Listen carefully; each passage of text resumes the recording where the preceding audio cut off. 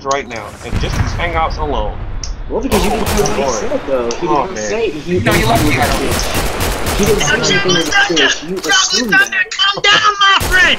Calm down! Let me answer my question. You just kind of like, you just went through one ear and out the other. Like, he didn't say it was a fish. He asked a question, and you assumed that he said it. One ear and out the other one, Robert?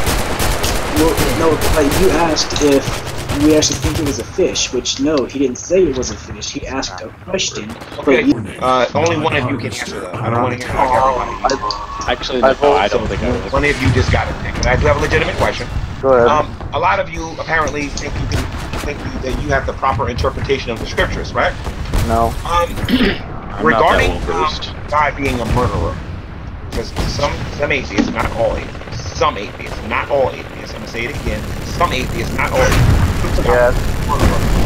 Now, I would like to see the example of God murdering someone, but before you answer, okay, I would like for you to tell me how the lawgiver, okay, always gives the people.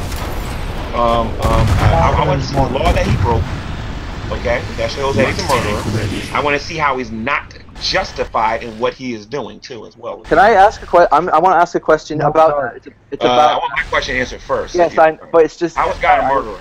But I just want to... What law did he break? It's concerning this. It's about... I forget which scripture. I'm going to look it up now. But I asked a question. You can't do that by saying that you want to ask a question. You have to answer my question. But there was, yes, I know. There was a man that was picking up sticks on the Sabbath, and then he was stoned to death by God's command.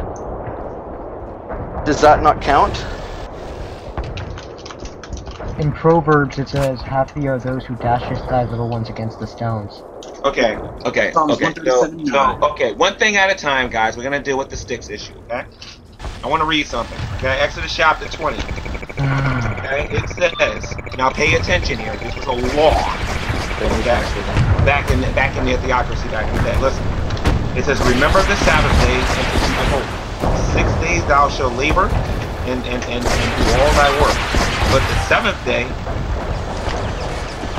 Okay, I want everyone to mute the secretaries. If you don't mind. Yeah, go nuts. Because I know you guys don't respect the Bible, but you guys need to start showing some respect.